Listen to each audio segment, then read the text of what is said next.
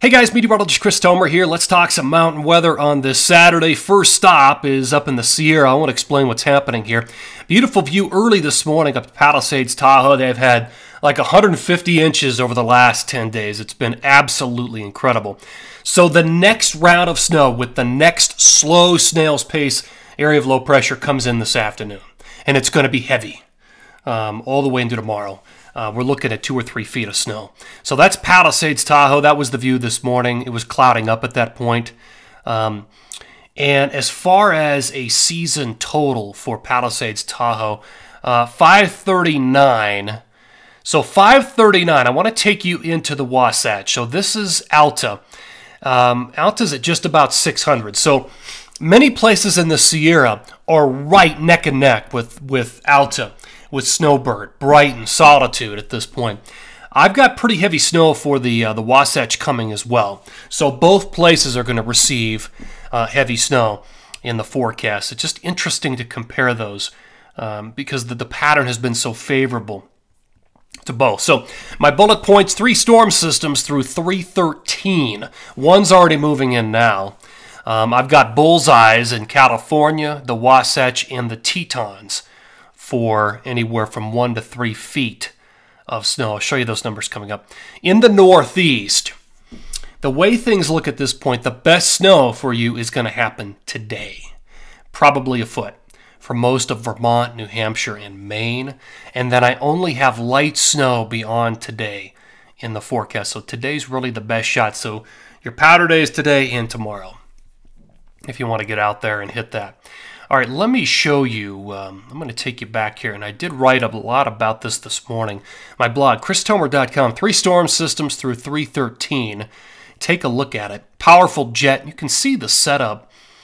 So you've got a powerful northern branch, and the low pressure just riding right along it. There's even a low that's been stubborn around Hawaii, but that's just a reflection of what the southern branch is doing. So it's also a player. So it's also providing moisture, slamming it up into California and parts of the Intermountain West as well. So it's definitely a player. Look at the forecast pattern for 313. Kind of benign, really in between action, a little bit of ridging, in fact, across the Intermountain West, but there is activity over the Pacific.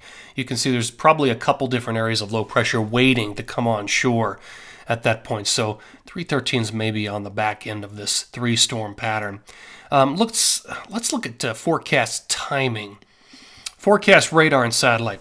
So here's Sunday morning, some snow through the interior. Look at the big storm in California, throwing moisture into the interior Rockies all the way in 3-7.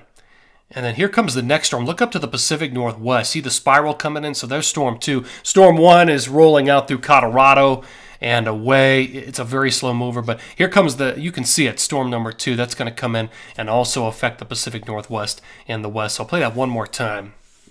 Sunday morning, there's Monday morning at 6, Tuesday morning on the 7th, and then that low starts to move out of California. We'll start to make its move towards Colorado on the 9th. You could already see the next storm spiraling into the Pacific Northwest. So it's definitely an active pattern.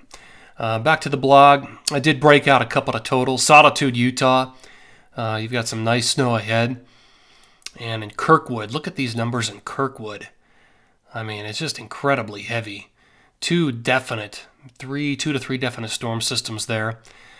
So take a look at that. Forecast totals from this morning. I'll take these full so you can see them. All right, so 3-4 through 3-6. 2 to 3 feet in the Sierra. Couple of feet up there in the Wasatch, and 6 to 12 for the Tetons. That's period 1. Period 2, 3-7 through 3-13. Another couple of feet at Tahoe and Shasta. Maybe 3 feet in Shasta. Another 10 inches for the Wasatch, and another foot up there in Jackson Hole, Grand Targhee, Tetons. So when you really look at it as a whole, the Tetons, period 1, let's just say 9 in Jackson, 14 in the second period, so 2 feet. 2 feet through the period for Jackson Hole. At Alta, you've got 2 feet first period, another 10, so you're closing in on 3 feet. In Colorado, you've got some decent snow. 2 to 6 most places, a little heavier over Cameron Pass. A couple specialty maps here. Central to northern mountains of Colorado, 2 to 6, 2 to 8, somewhere around there for the I-70 corridor, and a bit more, around a foot for the northern mountain zones. 3, 4 through 3, 13.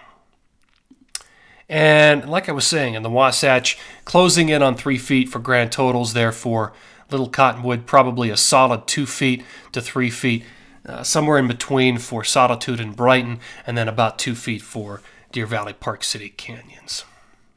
Last stop is the Northeast. Again, most of this snow, 90% of it falls today into tonight, about a foot for most places. And then there's some light additional snow. I outlined it on my blog for Vermont, New Hampshire, and Maine down the road, but nothing significant. So today is really the day up there. All right, guys, enjoy it. Always appreciate you tuning in here for these mountain weather updates, especially here on this Saturday. Have a great weekend and stay safe. See ya.